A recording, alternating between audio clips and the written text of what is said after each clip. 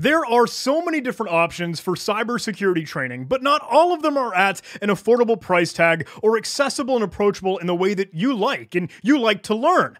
So anti-siphon training associated with Black Hills Information Security and all of that family of companies all put together by John Strand have an incredible option called Pay What You Can. It's this whole approach to education and training and all this cybersecurity stuff that I, for one, love. It says, look, we're here to help you. Whether or not you're getting started in cybersecurity, you're wanting to improve your skills, or you're trying to train your team, anti-siphon training has a whole lot of awesome curriculum there. Now, what I want to do in this video is, regardless of a price tag, I want to showcase some of the free resources, like free exercises, free activities, free labs, things that you can play with without any cost for free for fun. But before I do, I would be remiss not to mention all of the incredible options that come from anti-siphons training, whether or not it's live training or on-demand training, things that you want to catch a whole live webinar for, or just catch some videos and be able to take a look at it after the fact whenever you want to learn. Tons of different courses on purple teaming, on enterprise forensics and response, from initial access, penetration testing, enterprise security, packet decoding, regular expressions, anything. And at the top of their website, there is this option for Pay What You Can training, where you can choose how much you want to pay. A couple of these courses are an option for you: SOC core skills like Security Operations Center, regular expressions, active defense and cyber deception. Let me click on getting started in security with Black Hills Information Security and the MITRE ATT&CK framework. With a Pay What You Can course, you can gain access to their cyber range, which is really meta CTF. It's a giant capture the flag that you can do whatever the heck you want to do with it. But this is one of their premier courses. It says, look, anyone that's new to information security, anyone that wants to get into cybersecurity, just fire it up. Of course, John Strand is a head honcho leading this thing. One incredible fella, a seriously great friend, and I respect the hell out of everything that he does. And they have one upcoming course April 17th through the 20th, so if you want to register for that live training, you can go ahead and click on it here. And look, this is the form that you can fill out, cruise through it, but it is Pay What You Can. Look, if you want to pay $25 or like $500, you can absolutely do it, run through it. Here are all these options, whatever you need to fill out to purchase this thing. And I realize, hey, John, what the heck? You said Pay What You Can, but here are all these options with dollar signs, $25, $50, $100. Check it out. If you look at this for tuition assistance, please click here, click on this thing, new form, all that goes away. He says, would you like to start another registration? Yes, absolutely. Scroll down, fill out all this stuff, but now that option for price tag is gone. So let me fill this out super duper quick.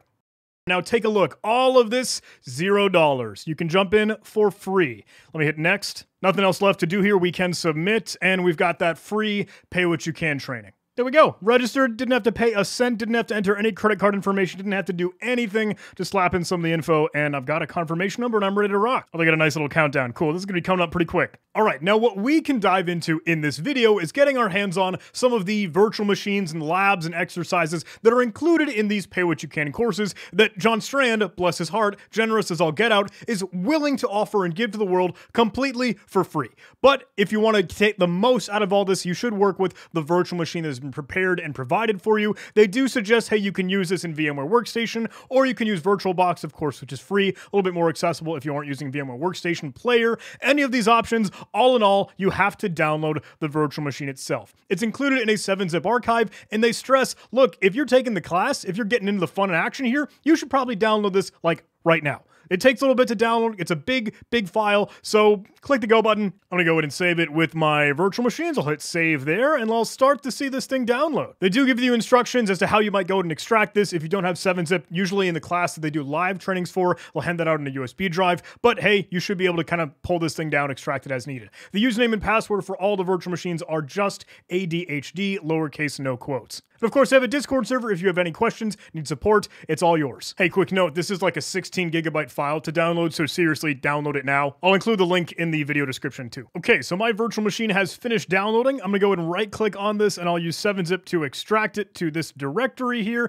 That should go ahead and carve this out. Okay, and now that that is finishing up, I'll go ahead and open this in VMware Workstation. I'm gonna end up using VMware Workstation. However, of course, you can use VMware Player, you could use VirtualBox, whatever fits your fancy here. Inside of VMware Workstation, I'm gonna go ahead and hit open or Control U on the keyboard. I'll go ahead and navigate to those virtual machines and where I went ahead and stored this, and I'll open up that VMX file. Now I can open this, and that should go ahead and spawn in the virtual machine. I'm gonna rename this. I'm just gonna change the settings here, go to the options tab, and I'll call this John Strand PWYC for pay what you can. Hit OK on that, and now we can turn this thing on. If it asks whether or not you moved it or copied it, I'm going to go ahead and click I copied it, and it might whine and complain that virtualization is not supported on this platform. Just for a little bit of background knowledge, the virtual machine for the Pay What You Can courses and all of John Strand's lectures use some virtualization within virtualization. In fact, it's using WSL, or that Windows subsystem for Linux, where you have Linux as a virtual machine inside of your Windows virtual machine. It gets weird, but in most cases, you will need to probably, if you run into this issue,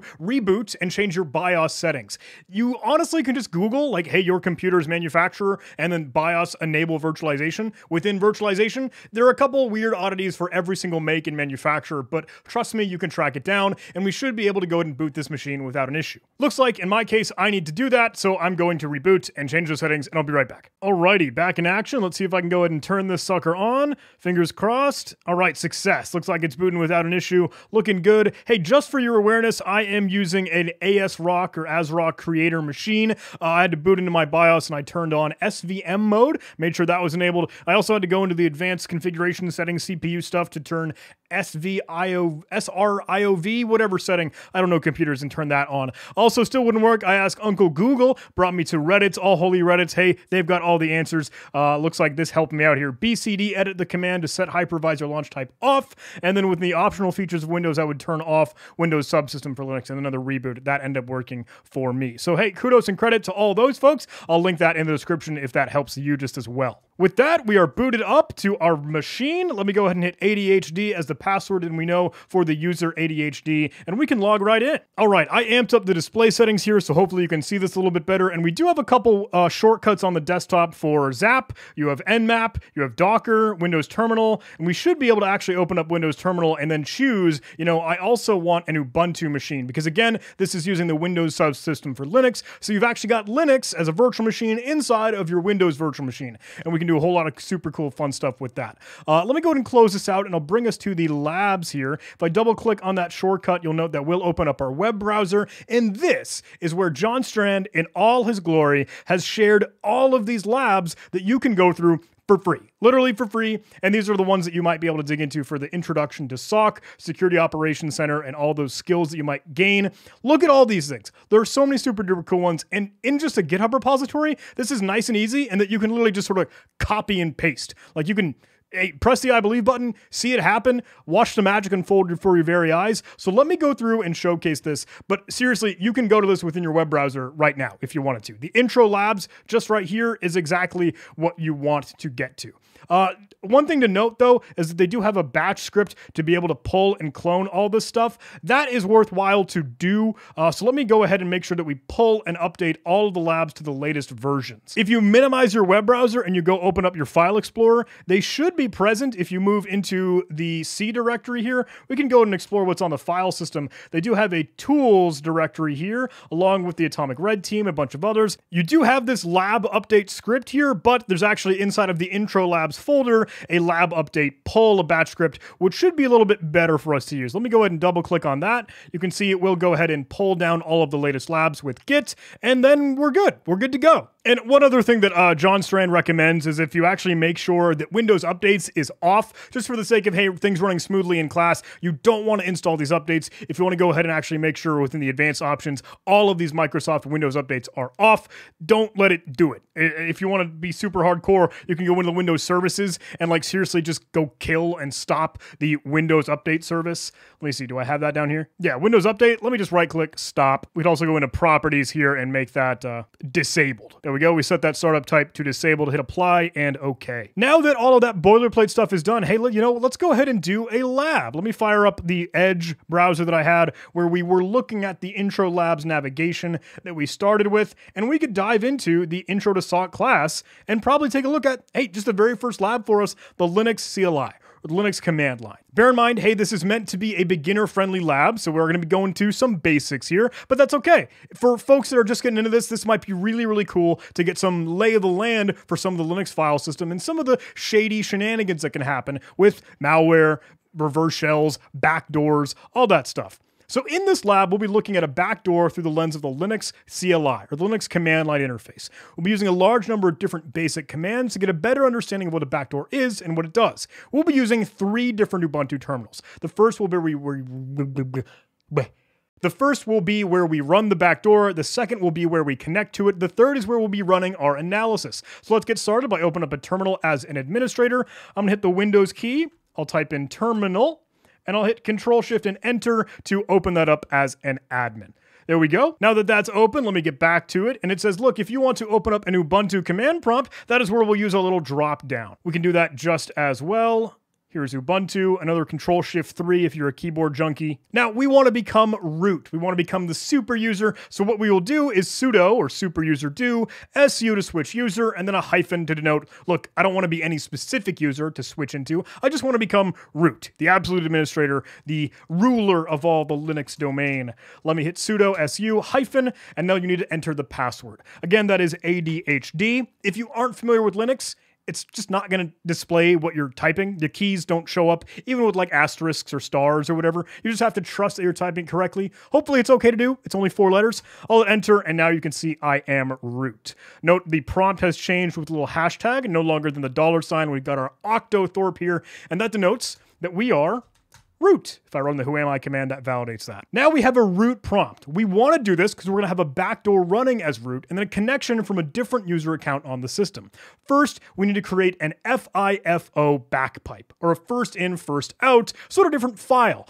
Everything in Linux is a file. Even those weird network devices or whatever, I don't know, manual human interface devices like your mouse and keyboard, all that can be treated and understood as a file within Linux. So let me go ahead and create this to make nod, whatever, backpipe as a type of device here, and then P. P is the pipe that we want to refer to, but backpipe will be the name of the file. Let's go ahead and copy this. Again, super duper easy. Switch back, I'll paste that in. You can use the right click on your keyboard. Now if I ls, you can see there's our backpipe file. Looks like we had another honeyport.sh file in the current directory. That's okay, all we care about is our backpipe. And now we can start the backdoor. What we do is some special syntax here, where we denote we're gonna run the bash command. We're gonna take input from a file descriptor. Now this is a weird thing. You can think of a couple of different ways that you interact with your computer through different streams, right? You have a input stream, like what you type on the keyboard or as you move your mouse, and that is a standard input stream. That has a numerical identifier 0. Just what you're typing in, hey, consider it 0 as just a number. You could have standard output, like the stuff that's displayed on your computer screen, info that returns back to you when you run commands in the command line. That's standard output, and that number is 1. There's also standard error, which is like number 2. That's another output stream, but specifically designated for errors and stuff that goes wrong. You don't have to worry about it right now, but just for the press the I believe button. 0 is our input and 1 is our output. So take a look at what we're doing here. We're running bash with standard input being read in with like a little less than redirector from our backpipe piped into, to take some of the standard output and standard input into another application, Netcat. Netcat is going to listen on port 2222 or quad 2, where standard output, you can see that number 1 there, is going to go funneled back into the backpipe. So kind of weird, right? But bear with me, that is going to act as our backdoor. That's just the syntax, the semantic sugar. Let me go ahead and copy this one more time. I'll paste it into our command prompt here. Once I hit enter, now there's no output. Nothing is happening. But on port 22222, a lot of tutus, we are going to have a backdoor, or sort of like a bind shell, like it's literally waiting and listening for connections on port 2222 that it will actually allow you to enter commands and run code. The description explains this just as well, but now we want to open up another Ubuntu terminal. That is where we'll go ahead and connect to work with our backdoor. Open up another Ubuntu terminal. They recommend that you use ifconfig. I'm going to say, look, hey, ifconfig is deprecated. It's not what you should be using in today's modern day and age. We want to try and use the command IP. Now, IP with other parameters or arguments or subcommands, you could use attr to list addresses. And in fact, you'll want to show them with another subcommand, ip-attr show. Now that will enter and display our same interface, eth0, the important one here, with the inet or IP address actual address 172.18.111.250. That is our host. That's our IP address to our Linux machine. So I'm going to go ahead and copy that. And now it suggests that we try to connect to our backdoor. Let's use netcat to connect to that IP address on port 22222. Remember, your IP address will be different as ours is. We end in what, 250? Yeah. So let me go ahead and netcat to that IP address at that port 2222. Hit enter.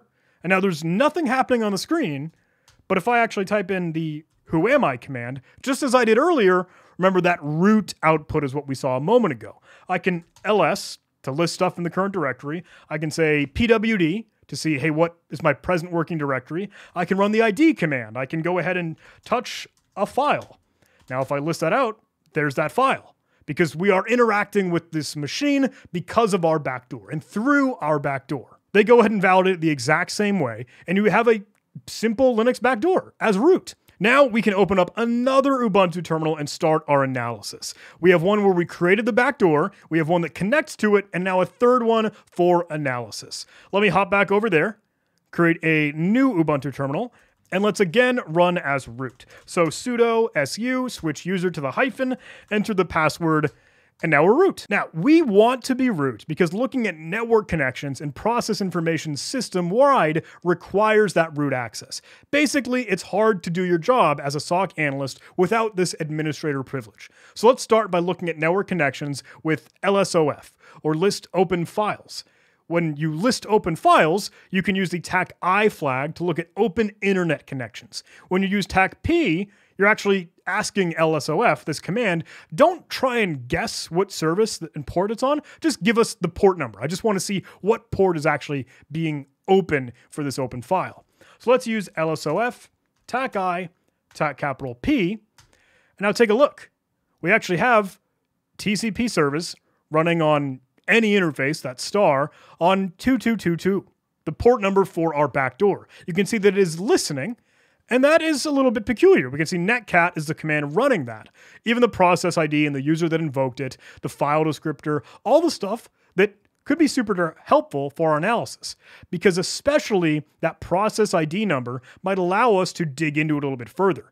If you didn't want to use the capital P argument to list open ports, you can use the lowercase p switch to denote anything associated with that process ID.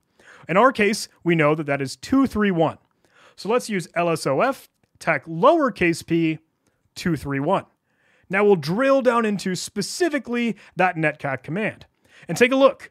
We can actually see this is the current working directory that it's in. It's in /root. We can see the file that it might be working with, that FIFO, or first in, first out, backpipe. Note that that's specifically the file that it's using. And the IPv4 address, the information about the port that it's listening on, or even the connection that it's coming from. That's super duper helpful. Now, other things that you might be able to do are look at these other running processes. We know this netcat process is running, but what else is being ran and invoked? So you can use the PS command to be able to do that. We'll use the AUX switch, A for all processes, U sorted by user, and X to include the processes using a teletype terminal, like a real interactive shell. Let me go ahead and run PS AUX and check it out. There is our netcat command that we saw just a moment ago, and there is our root running on that process ID 231 for our netcat listener. I think we can actually use PSELF, and that will try to list these out in a sort of like tree-like structure where you can see sort of a branch, one child process after the parent process. Note, hey, this is the original sudo su command that we ran, and starting to invoke bash, and then start to listen on port 222. Lots of twos. Now, finally, let's go navigate into the proc directory. This is something super specific and special to Linux in that it's a directory inside of Linux that does not exist on the physical hard drive. Like, it's not in your file system, but it is something in memory. It's something that Linux uses and allows us to see data associated with various processes that are running, that are active in memory. This can be super duper useful because it allows us to dig into that memory to see what might be happening. If you change directory into /proc and the process ID, remember ours is 231. Now, inside of this directory, we have a whole lot of different interesting stuff to dig into. you actually have the executable that's kind of being ran within memory. You actually have the current working directory as even like a symlink. If I try to do ls-tac-la, we could actually see what that cwd refers to. It's pointing towards that /root directory where we know that this thing started from. And the executable is even going to netcat. It knows that it's /bin/netcat.openbsd. Just one of the netcat variants. You could dig into the memory, you could see what things are mapped, you can see what files have been accessed, you can even see the command line that it was invoked with. Tons of cool stuff inside of the proc directory. But they recommend inside this lab even running the strings command to take a look at what you might be able to pull out of the running executable. Let's run strings./exe, and if I scroll through this, you could even see like the help output, like literally the usage to run the netcat command. And now you've got a pretty clear indicator, like a good smoking gun, that look, if you put on your blinders and you didn't know that you were manually running this backdoor, say you switch perspective to the analyst to look through this, now you know exactly how this backdoor was created because you were able to find and carve out and literally dig through using the proc file system and everything that you've learned on the Linux command line to note that's netcat. And that's how they crafted this executable and backdoor. And that is the very, very first lab that you could cruise through for free as part of the Introduction to SOC or Security Operations Center course, all from John Strand and anti-siphon training and all this incredible pay what you can. If you really, really like want to make this thing free, like you can. It's up to you wanting to take on that learning and want to go on this journey. So I hope that's kind of cool. I hope that's kind of fun. Look, this was just the tip of the iceberg, and I was trying to speed run through the lab because this video is already long enough as it is, setting up the virtual machine, getting into the class. I hope it's just cool and opens a whole new wide world for you to have things to play with, have things to learn from. Cruise through a couple of these labs. I hope I can make a couple more videos on this. And I just love that, look, it's in GitHub. You can copy and paste. You can make this super duper easy and gain a whole lot of exposure to new tech, new technology, new software, new solutions to things that you might not have seen before. So I hope that was fun. I hope you enjoyed this video. Please do all those YouTube algorithm things, like, comment, subscribe. And I've been talking way too fast for way too long. I'll see you in the next video.